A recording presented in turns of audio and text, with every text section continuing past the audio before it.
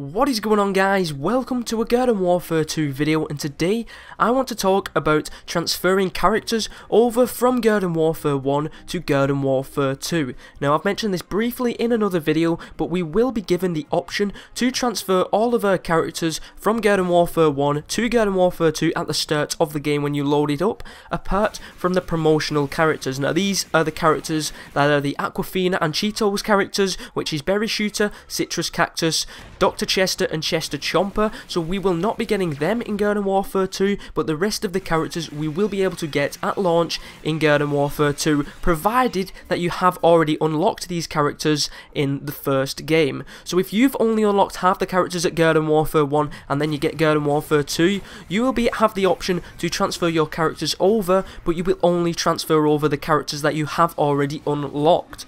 Now, one of the things, which is why I delayed this video, is because I was trying to get some information, and we have got some more information detailed about how this is going to work.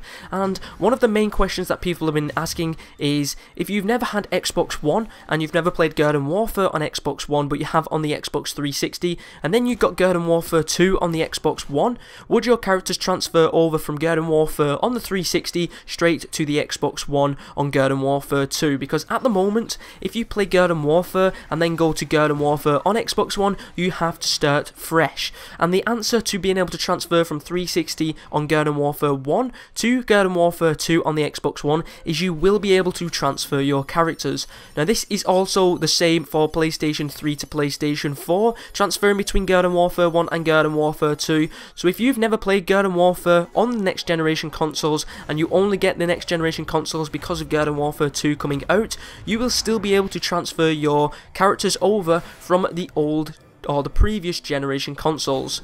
Now, there is another question which someone asked is it possible that we are going to be able to transfer from Xbox 360 to PC? And they have said they are actively investigating on that one. And there is also another question asked is it possible that we may be able to transfer from PlayStation 4 from Garden Warfare over to Xbox One on Garden Warfare? And they said they are still exploring that scenario. So the news we have so far is that yes, we will be able to transfer old characters from the original Garden Warfare from the old consoles over to the new consoles for Garden Warfare 2. Hopefully this did clear up some information. My name is ZEROxPvZ. Thank you very much for watching this video, and I'll catch you guys next time.